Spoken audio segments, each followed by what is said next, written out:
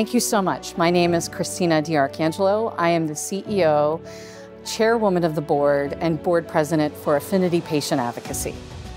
Oh, I'm very excited to talk about this. I am discussing diversity enrollment in clinical studies with a humanitarian focus, dovetailing into patient advocacy.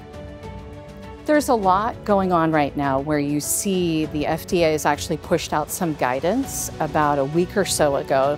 Don't ding me if I'm incorrect with the timelines, but I know it has been recent. I think it was last week regarding this very topic.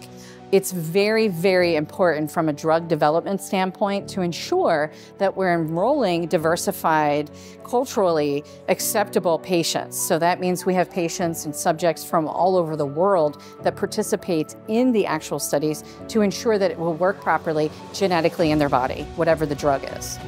Oh, it's been wonderful. I've been seeing all of the colleagues that I've been working with throughout the years. It's been a long time I've been in the space, so it's been nice to see some of the people that I've known for a number of years.